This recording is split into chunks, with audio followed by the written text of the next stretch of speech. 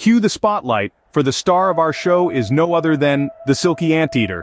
This pint-sized marvel isn't your typical garden variety anteater. It's small, it's fuzzy, and it's got a tongue longer than your average shopping receipt. But don't let those big eyes fool you, this critter is a nocturnal ninja. With its prehensile tail it swings through the night on a mission for ants, termites, and a good bedtime story. Did you know? The Silky Anteater consumes upwards of 5,000 insects a night. That's like chomping down on 50 large pizzas.